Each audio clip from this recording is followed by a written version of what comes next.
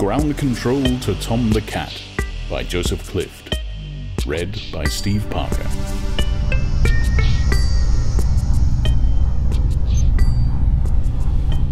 Space, the final frontier.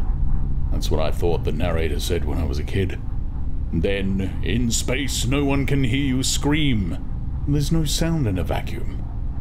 I guess the thoughts of many politicians must be profound silence. I'm looking out the portal of my capsule as I write this. Well, I was, before I picked up a pen to write.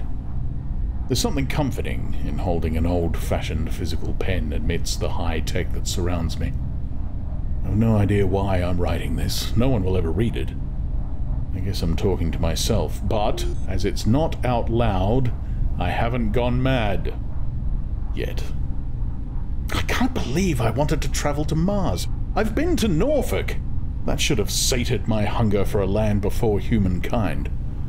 It wasn't as if we were expecting to find E.T. cycling in the craters. We were looking for microbial life. And to colonize. I mean, we have a beautiful blue planet home, but let's go and colonize a place as rocky and uninhabited as the Mariana Trench.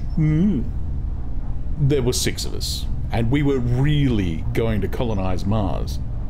A part of our mission was to produce the first human born outside of the Earth, after building a base, which would have made putting together an IKEA wardrobe a breeze in comparison. Although, knowing my luck with women, they'd have set up a menage a cinque and I'd be back with Gillian Anderson and a sore wrist. I'm glad I have a cyanide pill. It's cold comfort, and cyanide poisoning is very unpleasant, but it sure beats the alternative. At least I have some autonomy over when I go. Although, time. That has no meaning out here. I mean, what good is Earth time and days and nights and birdsong and twilight in the void of space? Seriously, I must have been crazy to leave home. But it's a human craziness. I mean, take my cat. Please, take my cat. The old jokes are the best. Oh, maybe they aren't. Anyway, my cat. If he ever looked at the night sky, it was to see if a flying bat snack was around. I'll never forget the first bat he brought home. Yes, there were others. It was hanging out of Tom's, male cat. Yes, I'm a funny guy.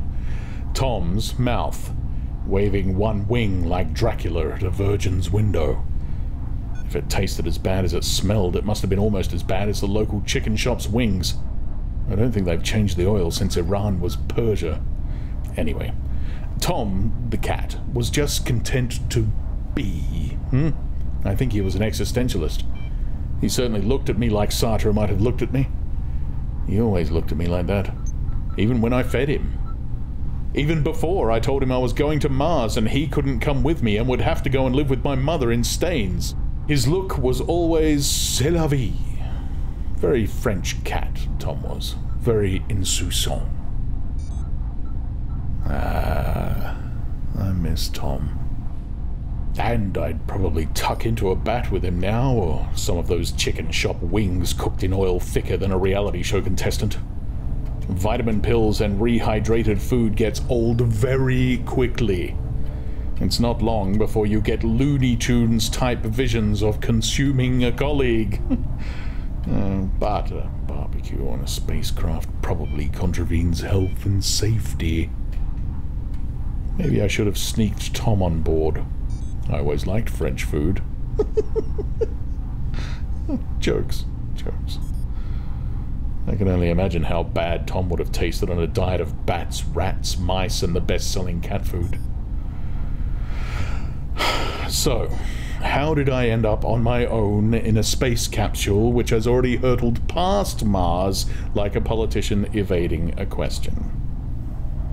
I could say I went crazy from claustrophobia and rehydrated noodles, and endlessly imagining Gillian Anderson, and killed my colleagues. But all 5 were fitter and stronger than me. Believe it or not, I was here because of my intelligence. Please don't look at me like Tom. It's true. Seriously, it's true. Okay, I was here because I'm an Adonis and a sex machine. One careful owner with a bad wrist. And I was essentially the stud of the mission. I was going to populate Mars like a modern-day Genghis Khan populated his way all the way to the island of Ireland. DNA is one of my fields. Told you I was intelligent. So, how did I end up hurtling past Mars on my own? Please don't tell Tom, but... can I bear to write down the truth even though no one will ever read this? Tom would have no problem writing the next line, if he had a thumb, opposable or otherwise. He owned every misdemeanor, every screw-up, every murder and depravity with an "and" expression. I think he was a sociopath. A sociopathic existentialist bat-eater. I'm suddenly wondering why I gave him house room. I'm literally shuddering at the thought. He even tore down my poster of Gillian Anderson. I'd had it since my teens. It had been blue-tacked to the wall at the end of my bed. It was reasonably unfaded, given my eyes had stared at it like twin red giants. I'd never been able to serve as well at table tennis after discovering Gillian. Maybe it's because Tom started out as a kitten. I never would have bought a fully grown bat-eating existentialist sociopath. No, I bought a ball of fur with a cute little voice and eyes like an adagio. He even kept his switchblade claws concealed until he was of Gillian Anderson poster eviscerating age. So, how did I end up hurtling past Mars on my own? Please don't tell Tom, but do blame Gillian Anderson.